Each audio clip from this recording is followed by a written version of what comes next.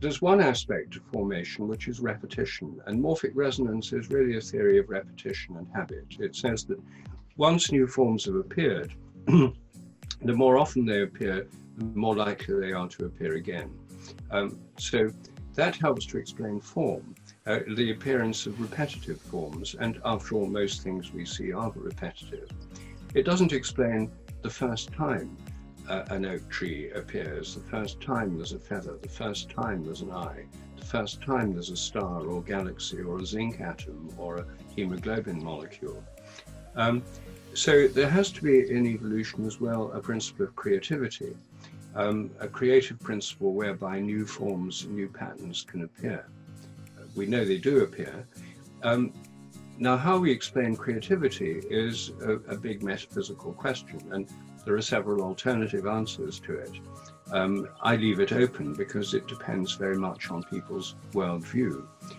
Yes, I think that there are fields that organize social groups, and I've looked at these in animals because all social animals have social fields. They all have to coordinate members of the group. And when you look at flocks of starlings, for example, which we have here in England in the winter, huge flocks of up to 1 million birds, they fly around before dusk. And the whole flock can change direction almost immediately without the individuals bumping into each other. They know not only where the others are, but where they're going to go. And the same is true of schools of fish. And so there's something about animal groups that they can be coordinated by some kind of invisible connection. And the best computer models of these flock behaviors treat them as fields, as if they're a bit like iron filings in a magnetic field. I think this would be a brilliant way of testing morphic resonance. Yeah. I'm not a gamer myself, and I don't know people who program games, but if I can help. Someone's opinion may contradict yours. Where's my friend Alan? It's all about your perspective. Who are we, and what is the nature of this reality? 5, 4, 3, 2, 1.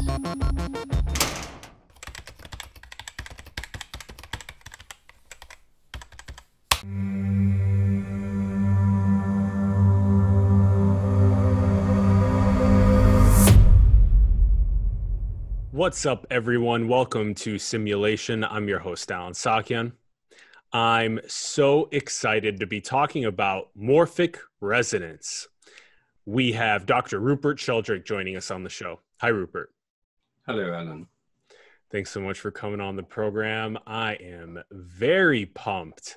For those that don't know Rupert's background, Rupert is a biologist and 16-time author/co-author, best known for his Hypothesis of Morphic Resonance, which posits that natural systems inherit collective memory. He has studied developmental biology and plant physiology from Cambridge to Hyderabad. Most recently fascinated with unexplained human and animal abilities. You can find his links in the bio below, sheldrake.org, as well as his YouTube and Facebook pages. Check those out.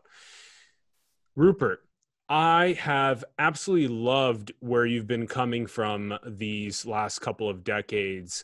I think that what you're putting out into our world is extremely necessary for this big picture synthesis of science and spirituality, and also for it to give us a more clear metaphysical picture of what the true nature of reality really is. So that is the ultimate first principled question. And so you're really putting energy towards unleashing that at its fullest. Let's just jump right into morphic resonance, because I messaged you about this and it seems to be one of the most pressing questions around the question of metaphysics, in the sense of how is it possible that a pattern of activity like a seed contains all of the trunk, the branches, the leaves, the fruits, and then it is also recursive as it has more seeds. How does a zygote contain the embryo, the baby, the child, the adult, and the potential for more humans, recursion? How does the Big Bang contain all the matter, stars, planets, civilizations, and the potential for more Big Bangs, recursion? And there's no DNA during cosmogenesis that dictates this morphological development. So the question we ask is, what is the information? What is the pattern, the underlying habits unfolding across these examples? How does it work, Rupert? How does it relate to morphic resonance? Well, there are many forms in nature. Atoms are forms, molecules are forms, crystals are forms, plants and animals, planets, stars, galaxies. All of these are forms in the sense that they're organized, self-organizing structures of activity. And clearly, at the moment of the Big Bang, there were no forms. The universe was totally amorphous. So all these forms have come into being as the universe has evolved. And the same is true of an egg. I mean, the Big Bang's like the hatching of the cosmic egg in ancient times. It's kind of mythic, the modern scientific myth. But if you think of an embryo, a zygote, a fertilized egg, that doesn't contain much form either. And yet you and I have eyes and legs and arms and spleens and livers and so on. None of those are in the fertilized egg. More forms appear. So both in individual development, ontogeny, and in phylogeny, the evolution of life and indeed of the entire cosmos, more forms appear from less. Now, in the case of living organisms like us, then the forms that appear are repetitions of what's happened before. Every time an oak tree grows, it's like previous oak trees. You and I are like previous humans in many respects. Every time a new star forms, it's like lots of other stars. So there's one aspect of formation, which is repetition. And morphic resonance is really a theory of repetition and habit. It says that once new forms have appeared, the more often they appear, the more likely they are to appear again. So that helps to explain form, the appearance of repetitive forms. And after all, most things we see are repetitive.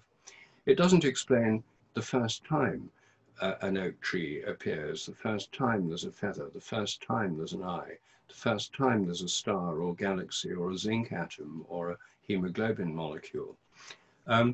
So there has to be in evolution as well a principle of creativity, a creative principle whereby new forms, new patterns can appear. We know they do appear. Now, how we explain creativity is a big metaphysical question, and there are several alternative answers to it. I leave it open because it depends very much on people's worldview. If you're a materialist and you think there's nothing but matter and chance giving rise to the universe, then there's no higher purpose in anything, it's just chance.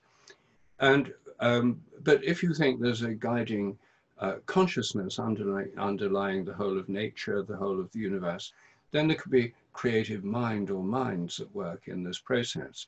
I'm not talking about a kind of intelligent design where it's all done in a kind of like an engineer on a drawing board. I'm thinking more of a creativity that spontaneously takes place, that makes things up as it goes along. Anyway, that's another theory of creativity. But basically, morphic resonance is a way of explaining the repetition of forms. And what I'm suggesting is that the DNA that's inherited in the zygote has a limited role in inheritance. It doesn't do everything. Most people assume that genetic is synonymous with hereditary. It isn't. What the DNA does is enables organisms to make particular proteins. It specifies the sequence of amino acids in proteins, like in your hemoglobin or in the keratin in your skin and so on. You need proteins and all the enzymes we have. DNA explains that kind of inheritance, or at least the primary structure of these proteins. There's also epigenetic inheritance, the inheritance of acquired characters, which affects the expression of DNA, of genes.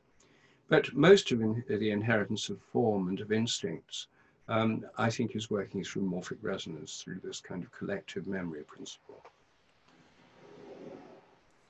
Excellent. Okay, so let's play off of where we, in a sense, it feels as though it's a little bit like Plato's theory of forms and ideas to a certain extent, and also it feels as though there is a a deep connection between that and what you were mentioning regarding creativity and imagination, and also the as John von Neumann called the universal constructor.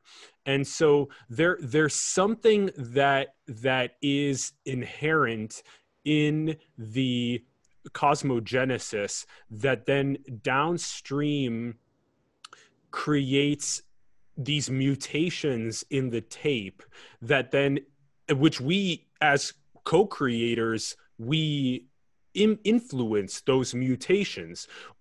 At one moment, the imaginative idea of seeing birds and then thinking we should fly across oceans too, and then all of a sudden every generation after that has access to flying across an ocean in half a day. So we make these mutations along the way, and it's almost as though it's a forms and ideas and imagination and creativity that cause that. Okay. Yes. Okay. Well, you see, I think what Plato was saying is that there's a realm of forms or ideas that gives rise to everything in this world. They're a reflection of ideal archetypes or forms. However, he thought those archetypes were totally transcendent in a kind of mind beyond the universe. What I'm saying is closer to what his student Aristotle thought. Aristotle thought that the forms were actually within nature. They were the souls of living things. So for Plato, every horse is a reflection of an eternal horse idea beyond space and time. For Aristotle, every horse has an invisible horse soul which shapes its body as it grows as an embryo and underlies its instincts. And so so it's not outside nature, it's in nature. And for him, soul was a natural causal organizing principle. Every living thing had a soul, and he thought that many things were alive, including magnets and the earth and the stars. What Aristotle was saying is closer to what I'm saying, is within nature, and it's, but he, like Plato, didn't think in terms of evolution. This is a much more recent idea. So the idea that there's, they didn't think in terms of a memory in nature. They didn't need a memory in nature. If you've got an eternal forms outside nature or inside nature that are fixed already, you don't need a memory. You just take that for granted. But if things are changing as time goes along, as the evolutionary model suggests, indeed it's basic to it, then the idea of memory becomes much more important, because these forms are not just manifestations of eternal ready-made forms. They're based on adaptations to what actually happens. Organisms are shaped by their environment and they can inherit adaptations. And so it's not just an eternal principle.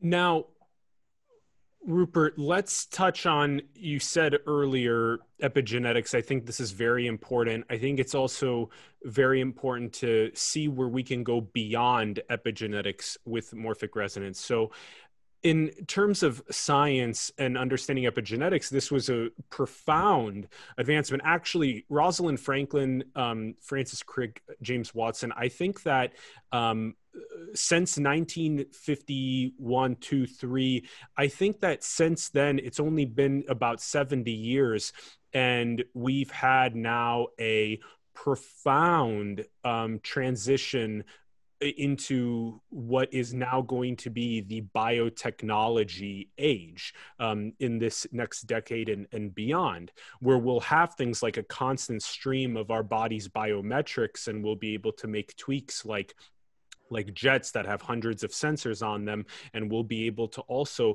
increase our longevity and retain youthful homeostatic capacity. And that's all to the thanks of understanding this code of life, and also to how to augment it. And so this is very profound. And I want to explain briefly that the idea of epigenetics, that these newly acquired behaviors leave things like DNA methylation and affect histone tails, and that's passed down to future generations. And that's not just behaviors, but that's also things like the traumatic instances as well. And if you do things like heal what has been a trauma in your lineage, you can actually butterfly effect that downward and outward, and I think that's very profoundly important.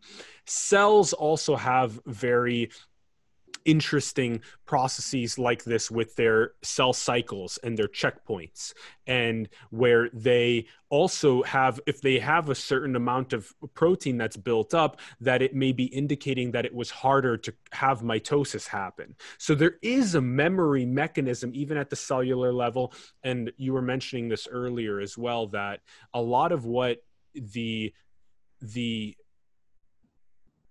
was a very profound enrichment that happened from Carl Jung's work with the collective unconscious and archetypes, and dating back to what we were talking about with Plato and Aristotle and their mentality around this. This has been now triangulated on from so many different angles in terms of what is truly underlying in a, maybe a sort of implicate, as like a David Bohm would say, or some sort of a source code, or an animistic essence of sorts.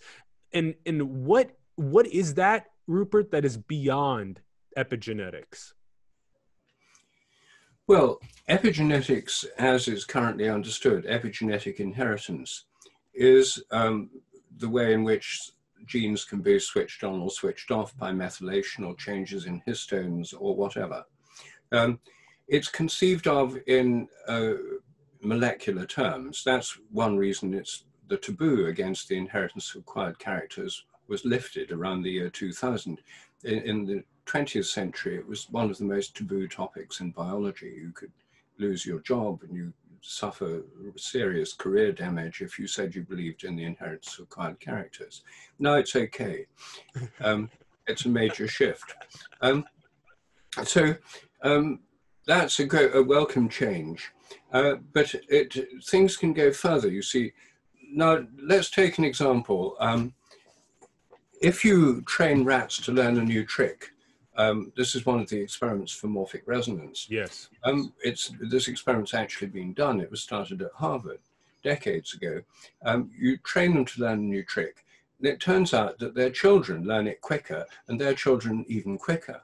And it went on over 30 generations, them getting quicker and quicker. And this was interpreted as the inheritance of acquired characters because it was from the parents to the children. And this became very controversial research because of the taboo against inheritance of acquired characters. Then someone did a control experiment. They tested rats whose parents had never been trained in this trick. And they found they were getting better too. They were all getting better. So it wasn't just something passed on through the genes or modification of the genes. There was something else going on. And that's, I think, where morphic resonance comes in. Mm-hmm. So I think in inheritance, we've got several different aspects to inheritance. We've got DNA, which explains the structure of proteins, and some of it's concerned with switching on and off other genes. We've got epigenetic inheritance that can silence or activate genes, and that can be passed on in some cases. We've also got morphic resonance. And then, of course, we've got cultural inheritance, and that too can involve morphic resonance. When a baby learns a new language, for example, I think that it's not just a stimulus response psychological process. I think that that learning is accelerated by morphic resonance. So it underlies cultural inheritance as well. Now, would it be fair then to say that it is potentially both, like you just indicated? There is a tremendous amount of the current scientific paradigm that, like you just described, unlocked the next level of understanding genetics and epigenetics. And so we have this general understanding now, and the way that process is part of the in the inheritance of memory. And then we have something else that is at play, which you've cited the example with learning with rats, but there's also many other, you give so many other examples with dogs knowing when their owners come home, with nursing mothers, and that them being able to feel when they have their the breast milk and their babies and the need to feed. There's many of these sorts of examples. This kind of is also a little bit leading us into the science and dogma section a little bit, but I wanted to just ask, especially on, I want to know if there's both, if these coexist. You kind of gave the indication that you have on a body level, you have the genetics and epigenetics and the further understandings of science. And then there's also some sort of an implicate or an ethereal or a spirit or soul or animistic source code-esque contribution. And those two things can coexist. Well, yes, I don't think it's sort of ethereal exactly, at least it depends what you mean by ethereal, but I think it's a field. I think these things work through what I call morphic fields. Yes. And morphic fields are fields. And in science, we have quite a number of fields. And there's the magnetic field around the magnet. You can't see the magnetic field. It's in the magnet and it's around it. The gravitational field around the Earth. It's an invisible organizing structure that keeps the moon in its orbit and keeps us down on the ground. Then there's the electromagnetic field of your cell phone, which is active inside the cell phone, but extends invisibly beyond it. And now all of these are fields, and fields were first introduced into science in the 1840s. They're not part of the original Newtonian mechanistic picture. And most of our modern technologies are field-based technologies. I mean, right now we're talking on Zoom. The whole of this works on electromagnetic fields and transmissions and so on. So I think morphogenetic fields, probably the form-shaping fields, and morphic fields, which is the generic term to cover form-shaping fields and behavioral fields and social fields. I think these are actual organizing fields, invisible organizing structures. They're patterns or regions of activity in space and time. And so it may sound, the fact they're invisible and they organize things invisibly, some people would say, oh, wow, this must be pseudoscience, it's woo-woo and so on. But actually, that's the basis of the whole of modern science. The whole of modern science is explaining the visible in terms of the invisible. And once you get into quantum matter fields and the quantum zero-point energy field and the Higgs boson field, we're dealing with a whole range of fields which underlie reality. They're invisible, they give structure and order and form to things. Morphic fields is another kind of field. We've already got several kinds within science, but I don't think it's yet an exhaustive list.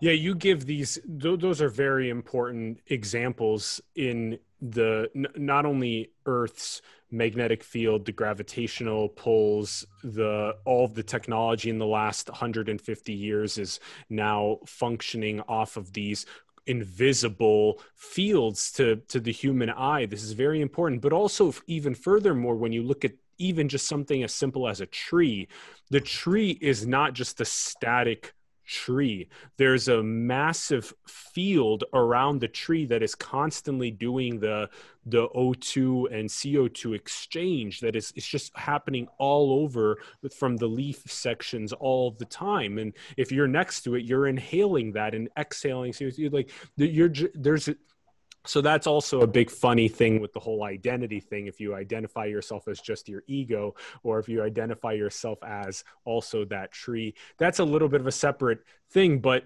you give also this really important point about social groups, I think is very important. Like you just listed, there's something else happening. So we're going to coexist these concepts of genetics, epigenetics, and the way science is understanding the collective inheritances of memory. But we're also going to add to that picture, we're going to add to that something else that's occurring across a morphic field for humans. And there's got to be ways to do this better. I mean, we'll give this brief example in sports, and then I'll make the question here.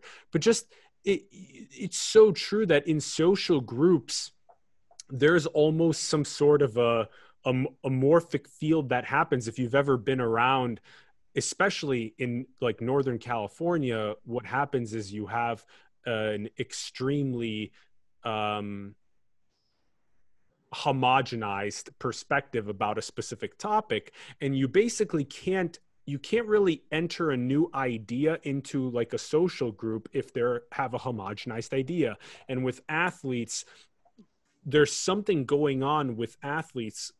Myself and one have played for so long different sports, especially in team sports, where there's some sort of a collective intelligence that's happening that is, it's in a sense, it's some sort of an extrasensory perception, and there's something going on between the teammates where they're able to be in complete surrendered flow to communication and sharing. So ultimately, Rupert, what we can have science do to further prove this is more randomized control trials around how our capacity to quickly learn around the world new ideas.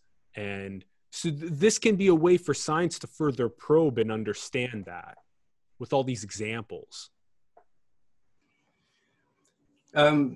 Yes, well, looking at social fields, yes, I think that there are fields that organize social groups, and I've looked at these in animals because all social animals have social fields. They all have to coordinate members of the group. And when you look at flocks of starlings, for example, which we have here in England in the winter, huge flocks of up to 1 million birds, they fly around before dusk, and the whole flock can change direction almost immediately without the individuals bumping into each other. They know not only where the others are, but where they're going to go. And the same is true of schools of fish. And so there's something about animal groups that they can be coordinated by some kind of invisible connection. And the best computer models of these flock behaviors treat them as fields, as if they're a bit like iron filings in a magnetic field. Each individual iron filing is not doing the organizing itself. It's within a larger structure of which it's part. And I think members of social groups are like that. I think that's why you were talking about a kind of consensus views that you get in societies. I mean, scientific paradigms are like that. Thomas Kuhn pointed out that at any given time, scientists share a common model of reality, a paradigm. And anything that doesn't fit in is dismissed or ignored or treated as heretical. But then there's a scientific revolution and another paradigm takes over, another model of reality. And then the same thing happens again. I mean, his model of scientific revolution was rather like sort of old style Latin American military dictatorships, where you have a kind of dictatorship that's replaced by a different dictatorship. It wasn't, scientific revolutions have involved replacing one dictatorship of ideas with another. They haven't, none of them's yet been like the Declaration of Independence, where the sort of democracy hits science. We're still in the old model of, at any given time. And right now, the dominant worldview is mechanistic materialism. It's coming apart at the edges, and it's, as I show in my book, Science Set Free, called The Science Delusion in the UK. These dogmas of materialism are actually being outgrown by science itself. We're going beyond them. So there's a sense in which social fields constrain our thoughts. They also link us together, and in team sports, they can lead to this coordination that's sort of unconscious and almost sort of automatic. And Michael Murphy looked into this, the founder of the Esalen Institute, who's very keen on looking at sports as an evolutionary phenomenon. And in his book, The Psychic Side of Sports, co-authored with Rhea White, he talks about how he interviewed American football players, and a lot of them felt they were sort of telepathic with other members of the team, but none of them dared say so in the locker room because they thought the others would think they were weird. But this is going on all the time, I think, in sports activities. And it's this connection between members of groups within the social field that underlies telepathic phenomena, like dogs knowing when their owners are coming home and mothers knowing when their baby needs them when they're miles away from the baby. So I think we're linked together with members of our families and members of other social groups through these social fields. Ultimately, this is our responsibility to create randomized control trials to probe this. Let's jump into the dogma of science. So you've said this so well in The Science Delusion and also in in Science Set Free, that we need to free the spirit of Enquiry, and that's just a superb way to put it. And another way to put it that I've really enjoyed is the idea of being able to parse and identify where the baby is in the bathwater, take the baby out and drain the bathwater. And the same thing's true for spirituality, in the sense of we got to drop the dogmas and fundamentalism in both science and spirituality, and we have to prop up this spirit of free inquiry, and also the idea of polymaths or heretics or just people that are trying to plant a flag beyond, like, here's an idea, morphic resonance. Okay, great. It's beyond the edge of science. Like, we've planted this flag beyond the edge of what we know. Here's the perimeter.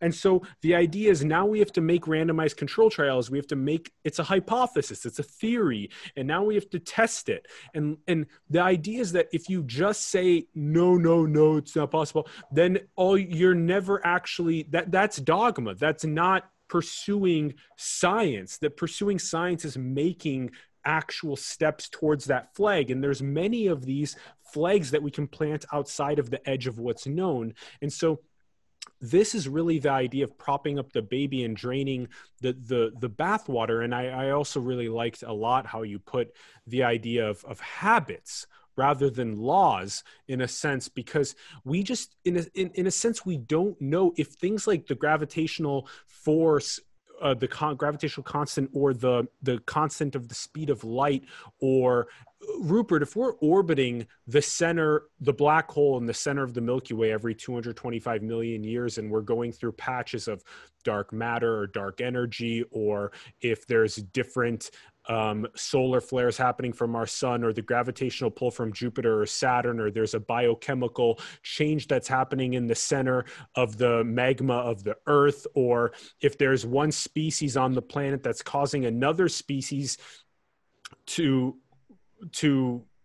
cause us to feel differently when we eat honey or something. There's so many things that we don't know. That nature, you gave this really good example. Like, imagine if the journal Nature or Cell or Science or whatever, if they just had a yearly section or monthly section where they reported, like the weather or like the sports scores, they reported the scientific habits that have been changing because of what's going on in the field of existence.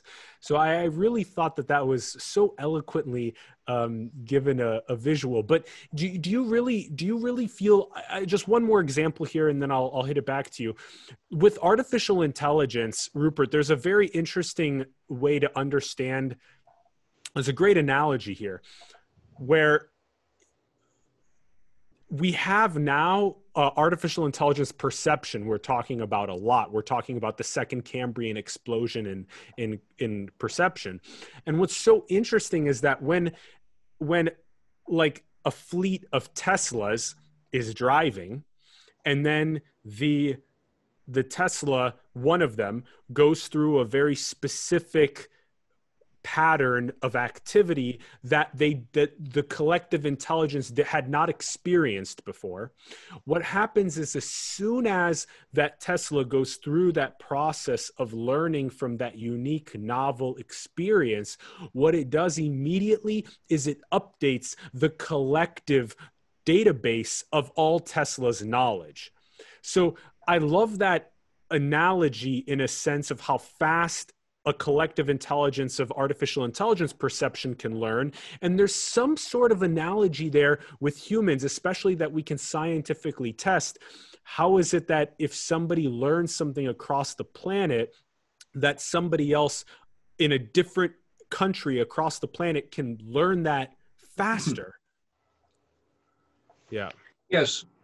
Well, yeah, I agree. This artificial intelligence thing, which has this built-in learning, which is shared, is a bit like morphic resonance and collective memory. And that's why it's so powerful, of course. If you just rely on a programmer programming things with no learning, then, you know, they get it right, they get it wrong, it works some of the time. But this one actually learns and adapts as new situations arise. And that's much more like evolution and much more like the collective memory in morphic resonance. In terms of what you were saying earlier about controlled experiments to put out a flag to some new hypothesis and then do experiments, this is, of course, what I actually try to do. Much of my time is spent doing experiments and to try and explore these new areas. And let me just describe two experiments which I'm doing at the moment, because they're ones that anyone who's listening to this can actually do. And I'm always trying to recruit new subjects. And since we have a captive audience, or at least I don't know how big the captive audience is, this is an opportunity I don't want to miss. I've got two experiments online on my website, sheldrake.org, at the moment. One of them is a joint attention test. And here I'm exploring something that I don't think anyone else has ever explored. The question is, if you have two people concentrating on the same thing at the same time, or nowadays with mass media, we can have millions of people concentrating, watching the same TV show, for example, watching the same football match, millions at the same time. Is there a kind of resonance between minds when you're watching the same thing as someone else? This hasn't got a standard scientific word. I call it joint attention. We know that joint attention is established because when babies reach the age of about 1, they become capable of joint attention, and it's a very important part of normal development. That's why with people with babies and toddlers, they go around and they say doggy, and they say, oh yes, doggy, and it's joint attention on the same thing is essential for human development. If people who don't have this turn out to be autistic very often. So it's part of our shared world. Anyway, in my joint attention test, you log online and with another person in a separate place. And then there's a series of trials where in each trial you're shown a picture. You're just watching the screen, a picture appears. And at random, your partner may be shown the same picture or a different picture. There's a different pair of pictures for each test. Each trial lasts only 10 seconds. The whole test lasts 3 minutes. So then what you're asked after 10 seconds, one of the people is asked, was your partner looking at the same picture? Okay. And you click same, different. You're right or you're wrong. By chance, you'd be right 50% of the time. In these experiments, it's coming out significantly above chance. It's not a very big effect, but it's very significant. Are we talking 55, 60? What are we talking? We're talking, in this case, only about 53, 54. 50. But with thousands of trials, it's very significant. Yeah. And anyway, I'm doing a new test at the moment comparing different kinds of pictures. It seems to be working better when you're looking at pictures of faces than landscapes, for example, perhaps because it's more engaging. Interesting.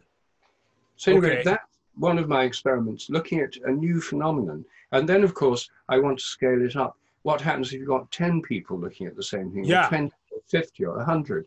And of course, you could do this live on TV as well, where you could do it with millions. Yes, yes. This would have an enormous effect in interpreting what's happening in modern culture, which involves huge amounts of joint attention. Yet this is completely unexplored, because the standard materialist assumption in science is that minds are nothing but brains, and they're insulated inside heads. So what you're thinking and looking at has no effect on me at a distance, because that's impossible. Your mind's nothing but the physical activity of your brain. The second experiment that I'm running, which I invite people to take part in, is an experimental test of telephone telepathy. More than 80% of the population say that they've had the experience of thinking of someone who then rings. And they say, that's funny, I was just thinking about you. Or they just know who it is when the phone rings before they've looked at the caller ID or answered it at the phone. It's a very, very common experience. It works especially well with people who know each other well. Telepathy is about people who are bonded socially. Now, for 100 years or more since the invention of the telephone, people have observed this.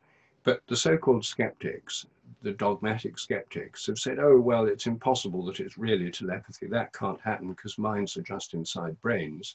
It's impossible for them to have an influence at a distance. It's nothing but coincidence and selective memory. You remember when you're right, you forget when you're wrong, and so on. Anyway, I've developed a test to test that. And how the test works is you register on my website, sheldrake.org. You put in the names of 2 friends or family members, people you know well, and their telephone numbers. The computer then, at a randomized time, picks one of these 2 people at random, calls them up. So say I was doing the test and you were one of my callers. Yeah. Say my wife Jill was the other one. You'd get a call saying, this is Rupert's telephone telepathy test. Please think about Rupert. When you're ready, press 1. You press 1. My phone then rings. The caller ID says telephone telepathy test. It says, one of your 2 callers is on the line right now waiting to speak to you. Press 1 for Alan, press 2 for Jill. So I then say who I think it is out of these 2 people. And as soon as I've guessed, that's recorded on a database. The line opens up and I get instant feedback as to whether I'm right or wrong. And then I can talk for up to a minute. It cuts off after a minute because I'm paying for the call. And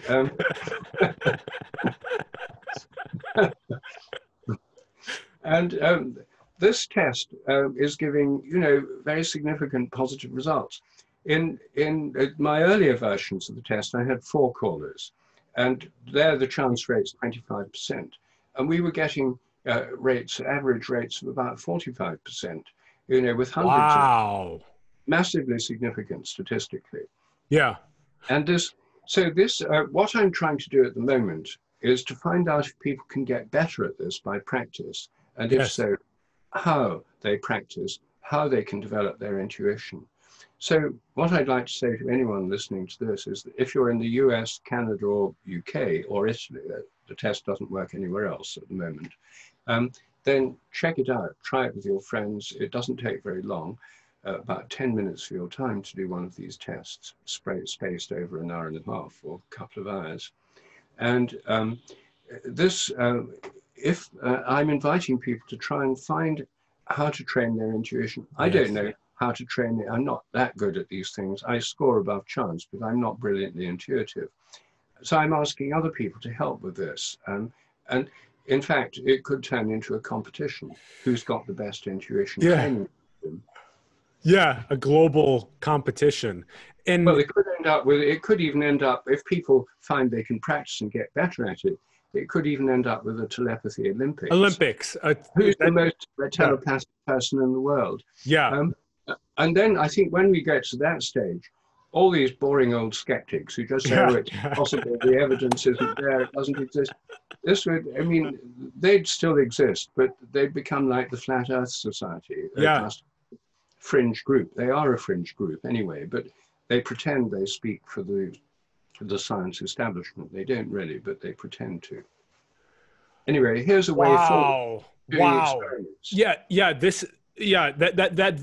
What you just summarized there with the joint attention study and the telephone telepathy study was basically the essence of what I was getting at with actually when you plant a flag beyond the edge, and then further is you actually, you yourself create the tests to further prove the hypothesis, and then try and inspire other people around the world to not only participate in your test, but also create their own tests to try and prove these hypotheses. And also, I actually really appreciated the structure of the two that you spoke about. It's very important. First of all, the joint attention study, I really like how for both of them that you can crowdsource people from around the world. Well, US, UK, and Australia and Italy. Italy, that's the telephone one. The joint attention test works everywhere. So Works anyone everywhere. can do that.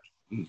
So this is a big deal, because if you can get people from India and Brazil and Russia and all these other countries around the world that can do the joint attention one and beyond, let's see if we can get people around the world doing these. I appreciate how, I think the structure, Rupert, that you were describing as somebody that is also a fellow scientist, science advocate, science communicator, for me to view the style of your experiments, it sounds quite robust, and in the sense of even getting small incremental differences of training intuition. You can't pick up a basketball and just walk onto a court and start shooting 3-pointers. You can't pick up a violin and just start playing Mozart. You have to train your intuition. You have to train these telepathic abilities in order for you to bump up. Like in that example where there's 4 in telephone telepathy, if there's 4 options of my 4 friends, and if my rate is only supposed to be 25, but if I'm hitting 45, that's significant. And that's also a big deal if I'm slowly trying to compete, if I'm becoming the United States' best, most intuitive telephone telepathist, and then I'm competing against the United Kingdoms and Germany's and China's. And I think that's a very interesting style of trying to, if Rupert, if we can take that flag beyond the edge of what's known, and if we can incentivize people to partake through a sports style, Olympic style process like what you're teaching, I think that's also very fun, and it's engaging. And also the joint attention thing has a lot to do with the modern day. We're approaching all 8 billion people soon to be connected on the planet. And if you can release a piece of content and then watch how people watch the content, and if they can tell if other people that they're engaging with, if this person, if Rupert is also watching the advancement that's been made in biotech, or if Rupert's watching the advancement that's being made in blockchain and cryptocurrency, and then I pick which one Rupert's watching. And I think that's very interesting, given the fact that all 8 billion people are now, there's a collective zeitgeist that's happening all the time with this pacer of the cycle of media. Absolutely. Well, I think that's why I think it's so topical at the moment, the whole question of joint attention. There's never been a capacity for so many people to have so much joint attention. And now, everyone agrees, of course, that we're interlinked through the internet and through news media and through radio and television and so forth. But the big blockage to these inquiries within institutional science is this materialist assumption the mind's nothing but the brain. And that's why no one's doing research on this. It's also one reason why I like doing research in the public domain. And I like doing it outside universities and where anyone can take part. But it's also that I'm forced to work that way because these subjects are so taboo. There's almost no university where you could actually do this research and hold down a job. And, because the opposition to these things is very, very strong from dogmatic materialists. I mean, most ordinary people are not opposed. Most ordinary people are interested in these phenomena. But within the academic world, there is this problem of dogmatic materialism. Anyway, I tried just to get a go on doing research and get on with these experiments. And Yes. luckily, there's enough people who participate for the results to come in. And of course, morphic resonance experiments are also possible in the human realm. It's hard to set up morphic resonance experiments online because what you're trying to do in morphic resonance is seeing if a skill gets easier as time goes on. Is it getting easier to learn skateboarding, windsurfing, snowboarding, skydiving, etc.? The problem is in the real world. Rupert, could it be something like teaching could it be like a brand new sport? Because skateboarding and all these other sports are already, they're known. But if we made up a new sport in some random location across the planet, and then the general idea is that if I picked people of approximately same cognitive capacity and in one part of the planet, and we taught them a brand new, never been thought of before sport, Yes. and then we picked other people of the general similar cognitive capacity, Yes. and we measured the time that it took them to learn this brand new sport that no one's ever heard of. And that's the idea of how we could do that. Absolutely. They should be able to learn it quicker. But the problem is, you know, I spend a lot of time thinking about experiments. And the problem with this particular one is that now everything is so interconnected with the internet that if you train a group of people and you say, look, we're training you this really new sport no one else has ever done in the world, within seconds, one of them's going to have it on Instagram. Hey guys, I'm learning this totally new sport, but no one has, and it's going to go all over the world.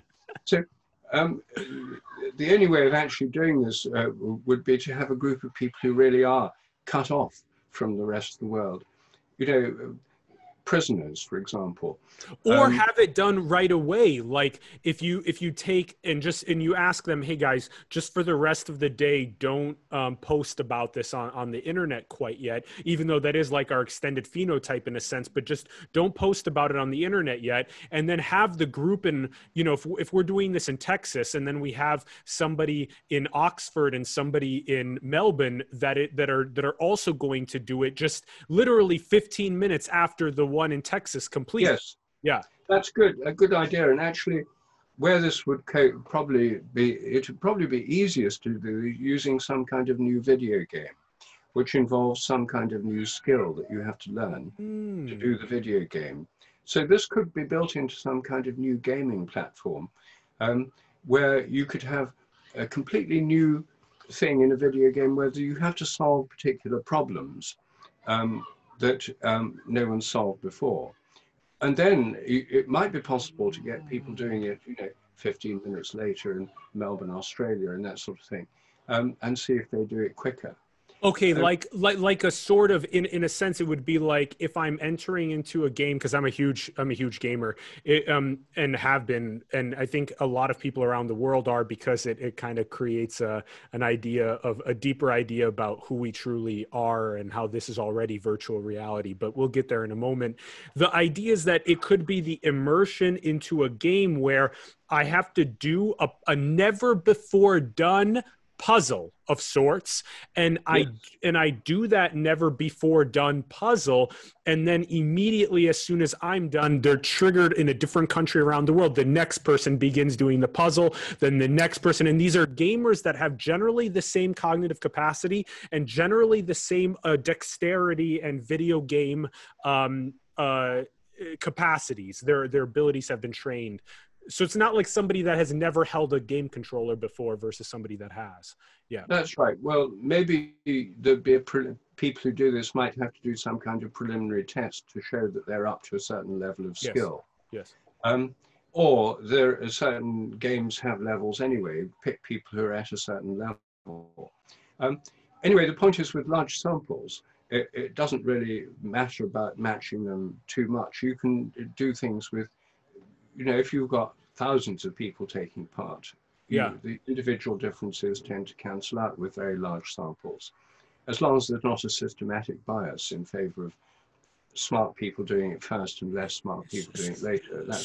So Rupert, would you say that I see where you're going there? That's beautiful. So the idea is that if we could recruit just 1,000 people around the world to do the same puzzle that's never been done before, but that we design this puzzle, and then we kind of have a domino effect of the 1,000 people in different countries around the world. As soon as the first person's done, it's a brief puzzle. Maybe it only takes a minute to get it done, or 2 minutes or whatever. And then the next person starts it. The next person starts as soon as the other one finishes. And the idea would be that, generally speaking, it should be, if the first person takes 4 minutes to get it done, by the end of the 1,000, the last person should be getting it done in 1 minute or something like that. There should be a significant increase. Well, it would be, the points would be scattered. You know, it would be like drawing a graph through scattered points. And, you know, the statistical techniques tell you if you can see a significant trend. Would there be a significant trend towards it getting easier? Statistics enables you to deal with individual differences when you're looking for trends. So you'd be looking for a trend. Yep. And then, I mean, the more people, the better, actually, if you're doing the trend. I mean, I think this would be a brilliant way of testing morphic resonance. I'm not a gamer myself, and I don't know people who program games, but I can help. Yes. Yeah. Rupert, the reason why we have these conversations also is not only for people to get inspired about pushing beyond the edge of what's known, like what you're doing, and signing up at sheldrake.org for the joint attention study and the telephone telepathy study, but also, for them to design the games, and then for them to do these new studies around the world that can begin proving this. Rupert, we're going to carry the flag very strong moving forward. And I agree that, I think through games especially, I mean, there's so many, even in the last 5 years, there's so many. I know that, Stanford and Harvard and UCSF and so many places around the world have started doing where you just take your device, you take your device, and it's something as simple as just getting that notification that there's a new game, that a new puzzle where we're doing a test of morphic resonance, and you get the notification, and you do the puzzle, and you're part of the study, and you might get paid $5 for participating it, because we got a grant from an ultra high net worth family around the planet that is very interested in this exact phenomenon. And so this is the future that we're ushering, and this is a big central part of this project. And so it's totally available today to do things like that. Oh, great. Well, I mean, anything you can do to help this along, Alan, would be very, very welcome. That would be great. I think this would be astonishingly interesting. Yes. We have the tools now to do so. Rupert, I have guys, a call to action. Get something like this out into the world faster, and let's find out these what's beyond the edge of what's currently known, and let's test it scientifically and in a fun and engaging way, like through solving puzzles and games and things like that. This is a really fun part of the conversation. Rupert, I have a couple more quick questions that I would like to ask you. All right. Okay, cool. If our nature of reality is truly the one indivisible, indescribable whole that we are, and that the nature of reality is truly that consciousness that is experiencing itself across these 8 billion dissociative boundaries, and that the idea then would be, I'm curious what you think.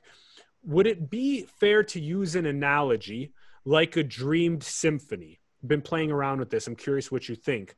That we are that unity of a symphony, and that each one of us in the symphony is playing a different instrument. I'm playing the cello, you're playing the clarinet, someone else is playing the sax, someone else the drums, and that we're even people that are playing the same instrument are playing different melodies or harmonies, and that actually your son, right, Cosmo's a musician, right?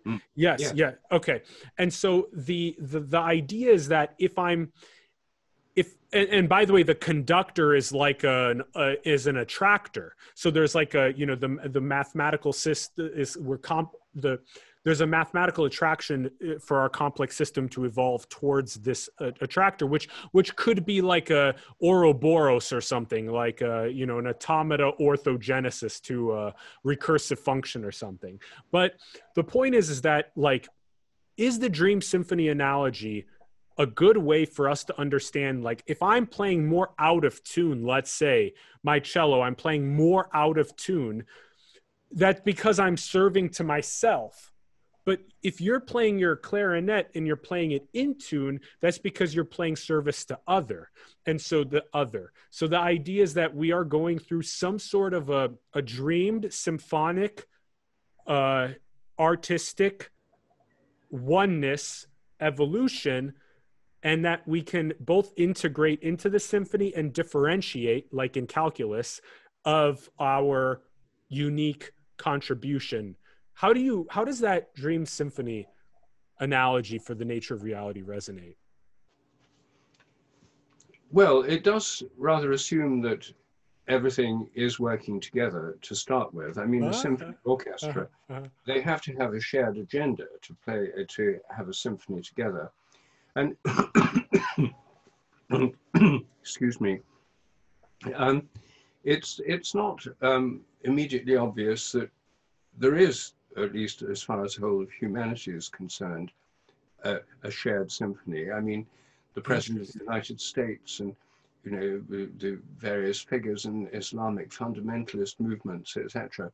I mean, there's so many different points of view. The Hindu nationalists in India, Chinese asserting their power, etc. It's not clear that everyone sees themselves as part of a coordinated symphony of humanity. And for the Dream Symphony to, I think people would have to sign up to be part of a Dream Symphony orchestra for this particular metaphor to work. It's not obvious that's the case. You could argue that there are underlying creative forces that, I mean, I myself think there are, working through history, and that conflict is part of it, and that conflict plays its part in the creative evolution of things. I mean, a personal example, when my book, Science Set Free, came out, my TED talk, my TEDx talk in 2013, called The Science Delusion, was taken down by TED from their main website because of protests from militant materialists, P.Z. Myers and Jerry Coyne, who are both militant Richard Dawkins type materialists. And TED tried to suppress this talk, or at least hide it, completely unsuccessfully. But this attack from these people who wanted to stop me having a platform led to an enormous controversy on the internet. The result is that at least 6 million people have seen this talk now, whereas before their protests, only about 30,000 had seen it. So they were playing their part. And, I don't have a kind of personal hostility to people like Jerry Coyne and stuff. I mean, they're playing their part in this drama. But dream symphonies also include dissonances. I mean, music's not all harmony. And, the dissonances are part of it. So it may be that Jerry Coyne is part of this dream symphony without realizing it. Okay, so it could also be fair to say that not only is it that we may have different national agendas across the planet in parts of the symphony, but also just that in general, within the symphony, the playing out of tune is not only when you're trying to like hoard things in service to self mentality, but it's also when you are being militant in one specific dogma. And yeah, I think that's very interesting. Thank you for pointing that out. Yes. Okay. And of course, people may also play out of tune out of sheer incompetence. So, Rupert, I want to ask you on a Telos perspective, given the fact that artificial intelligence is now significantly for deeper emergence, so are virtual realities, which are kind of, in a sense, when you immerse yourself in one for an extended period of time, you in a sense could say that, holy cow, how am I not already in one? How is this not already one? So we have AI, we have VR, we have simulation technology, simulation theory. Could it be that these technologies are triangulating on the same thing, in the sense that the Eastern spirituality has been saying for the longest time, that the dreamer, the ultimate dreamer of infinite consciousness, ends up in this dream that we're in now, wakes up, and then goes right back into another dream, as in the Ouroboros continues. So is the West, what is the telos? Is the West focus on AI, VR, simulation tech? Could that be what John Smart calls the transcension hypothesis, when we go inward into these substrates, and that we continue the Ouroboros, and that we keep going through more and more big bangs, and that's our attractor? Is that the telos? What do you think about that? Well, I think that there's a sense in which artificial intelligence, virtual reality, are expanding the realm, certainly of what machines can do, and also of things like games and whatnot. I think there's a parallel exploration going on, which is non-technological, through this the renewed research on psychedelics. Yes. Because psychedelics, after all, are a way of opening up the imaginal world. Particularly the visionary ones. I mean, ayahuasca, LSD, mushrooms, and so on, which have an enormously liberating effect on the imagination for many people. I mean, they're not for everyone, and I'm not advocating indiscriminate use of psychedelics, and especially not encouraging people to do anything illegal. I mean, I have to say these disclaimers. But the fact is that as well as this exploration, we've also got a parallel exploration going on. And in fact, in places like Silicon Valley, the exploration through psychedelics is often happening in the same people who are engaged especially in computer graphics, and visualizing things, and virtual reality. So I think here we've got this expanded range of explorations that aren't based on technology. I mean, personally, I think they're more fun when they're not based on technology. I mean, I'm not very technological myself. But I think this exploration of consciousness, which after all has happened in the East through meditative techniques, it's happened in the West through meditative techniques. I mean, contemplative Christianity in the Middle Ages, and since then in the Catholic and the Orthodox tradition, monks and nuns living in enclosed orders, some of them spend hours a day in meditation and prayer, and they're exploring realms of consciousness. And they're not just exploring their own consciousness. The whole point is that through meditation and these spiritual practices, you come into contact with other forms of consciousness. That's the whole point of my recent books, and the most recent one being Ways to Go Beyond and Why They Work. 7 different spiritual practices which have been scientifically investigated and are about exploring these realms of consciousness beyond our normal everyday consciousness. So I think what's exciting at the moment is there's a new phase of spiritual evolution beginning through the widespread availability of spiritual practices and scientific studies of them, and also all these amazing technological adventures. And I think they're complementary. I don't think it's one or the other. Yeah, there's a big convergence that is happening there. And whatever the telos ends up being, wherever the attractor of the complex system is heading, it's inevitably, in order to be happy and have great well-being and have good amounts of peace and collective prosperity and individual flourishing, one needs to embody what you write about in Ways to Go Beyond, where you talk about specifically also the practices of doing things like meditation. I think people also forgot that even the word yoga means union in Sanskrit. It's not holding stretching positions, and it means union with the divine, whatever your unique combinatoric is with the divine. And also gratitude is such a prominent one that is so important. And it's the way that science and spirituality are converging, which you've written about so much, going out in nature. Very, very, very last thought is you are the 5th person now, including, let's see here, Dr. Aubrey de Grey, Dr. Robert Ajemian, Dr. Kirill Pietkevich, and Jonathan Keats, and now Dr. Rupert Sheldrake.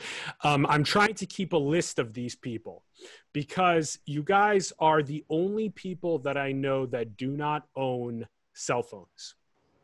And what you have said, well, I'll say what, Aubrey de Grey has called it the ultimate destroyer of personal solitude.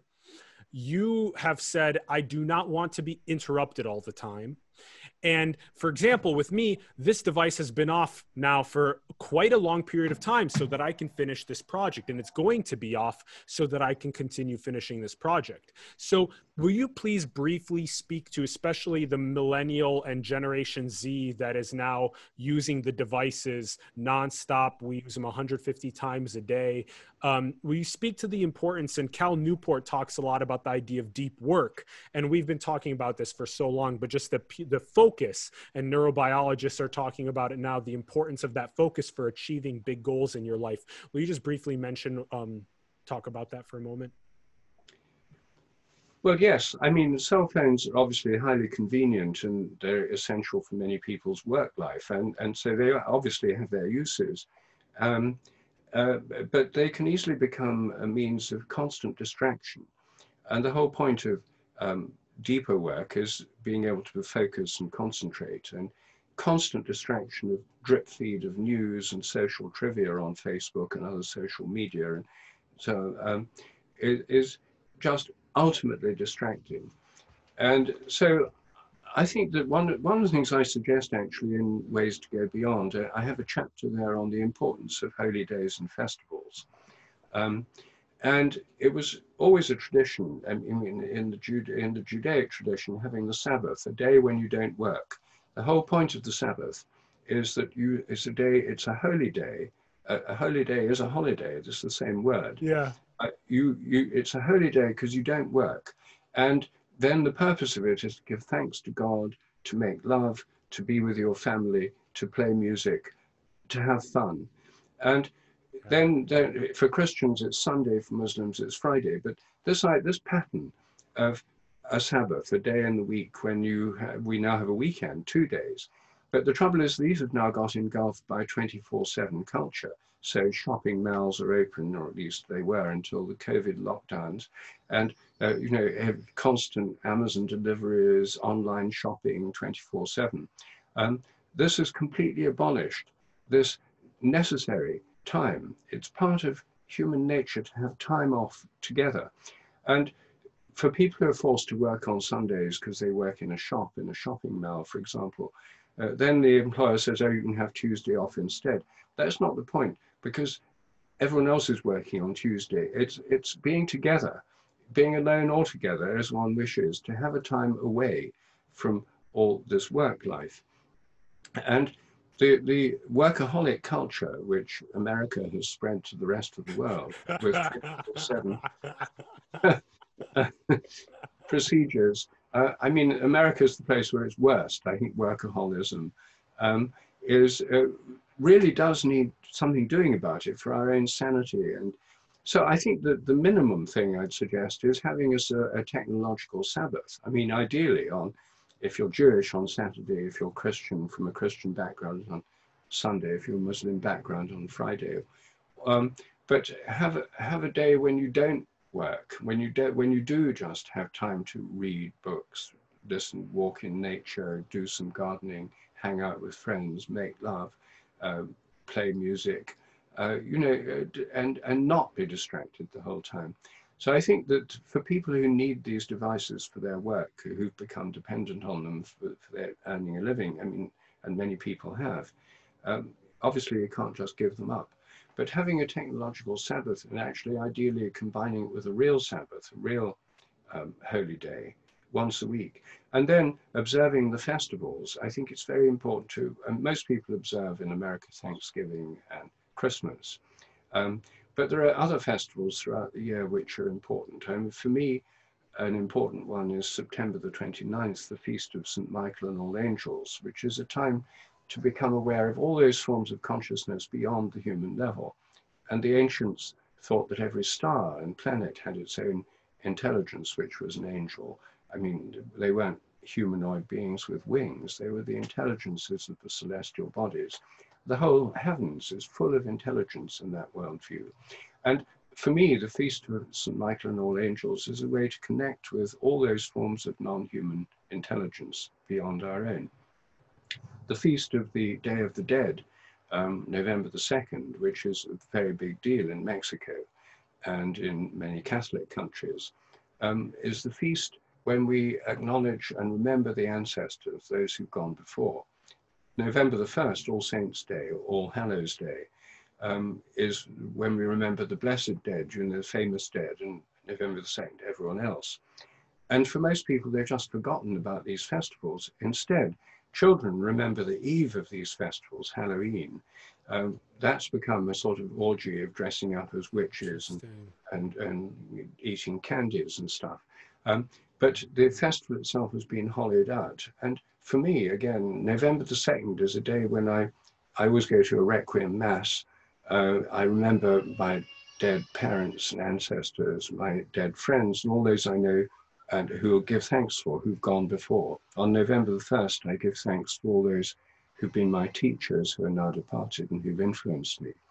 So I think having throughout the year, you see, there are these special days, the festivals, each with its own purpose, and they're holidays traditionally, so that there's time to give attention to these other things.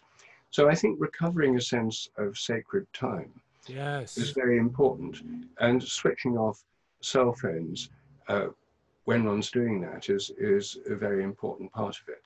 So I would say that starting with special days, holy days and festivals, and then maybe extending it out further to only having it on certain hours a day, it would be a good way to go. It's not a good way to go to have one's entire life engulfed by 24/7 workaholic culture.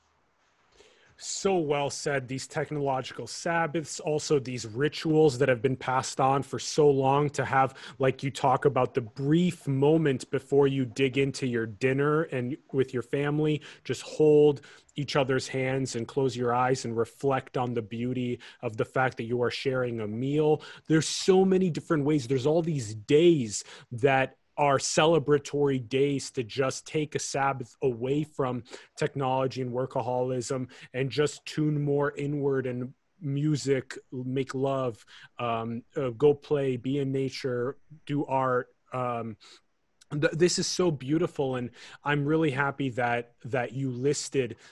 It's going to be really important, potentially even moving forward, to do things like just have more days where we just say, okay, turn down the economic machinery today and turn up the spiritual machinery today. We're going to have more days like that in the future. That was beautifully said, Rupert. Thank you so much for coming on to the program and for teaching us everything that you have today. This has been an honor and a pleasure.